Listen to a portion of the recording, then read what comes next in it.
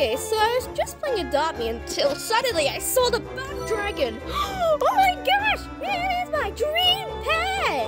Of course I'm not going to offer. I'm literally scared to trade, but... Is this Korean? Is this Japanese?